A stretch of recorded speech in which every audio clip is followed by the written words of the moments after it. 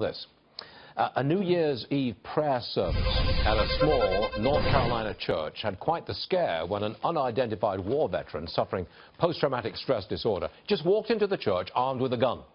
The pastor, Larry Wright, a retired Army drill sergeant, asked the man, "Can I help you?" The gunman said, "Can you pray for me?" That's when Wright successfully took the man's gun and invited him to join the service in the front pew. There were no charges filed. Priests for Life, Alveda King runs that organization. She's with me now. Alveda, what a pleasure to have you on the show. What do you make of that incident with the pastor just disarming a congregant? I believe that's a wonderful Happy New Year message, Varney. That's the way that life should be. Those of us who pray and who are spiritual and who love humanity can see the pain of a gunman and just say, "May I help you," rather than screaming, running, or throw him out or something like that.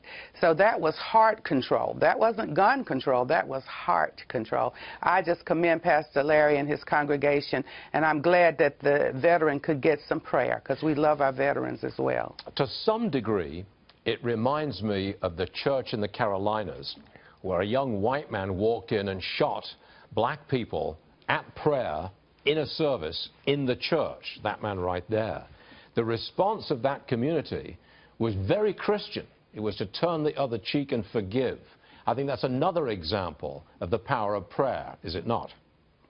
That is the power of prayer. Of course, we remember at that tragic juncture, several lost their lives, but, you know, if they were here today, they would tell you, we know where we were going, to heaven, of course, and they forgave, and that incident did a whole wave of forgiveness, reconciliation, repentance, a racist symbol being addressed there.